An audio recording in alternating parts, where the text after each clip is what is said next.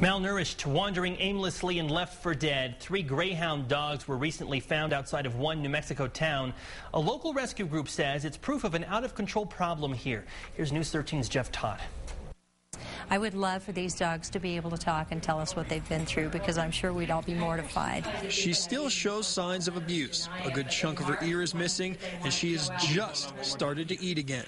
Tawny was rescued this week from a shelter in Carlsbad and is a model for Greyhound abuse. And they said she's emaciated. We don't know if she's going to make it. She's not eating. Now, a few days later, she started to gain weight, and 2 of her friends have shown up. Trixie the puppy and a friendly fellow, Foster. We're sure these 3 know each other, have been together because they were so excited to see each other. The dogs are now at temporary homes, being cared for by volunteers from Greyhound Companions of New Mexico. The animals were in bad shape when they were found. They all had horrible ticks and fleas too, and the ticks were awful. Paulson says the greyhound racing industry considers these dogs expendable, and people, usually hunters, can get dogs for practically free.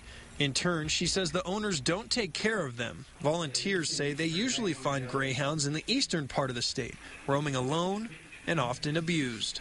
It's inhumane. It's further exploitation. They're exploited on the track to begin with. The hunting is the second time they're exploited. Only it's even worse because the hunters really don't call them back. You know, if they're not going to come back, they're left out there to die. These 3 were able to make it to a shelter. Paulson's hoping that they can be adopted and start a new, healthy chapter in their lives. All of them can learn to live in a home and be a pet, and they crave it. Jeff Todd, KRQE News 13. To find out more about the Greyhounds, visit us online at krqe.com. New Mexico State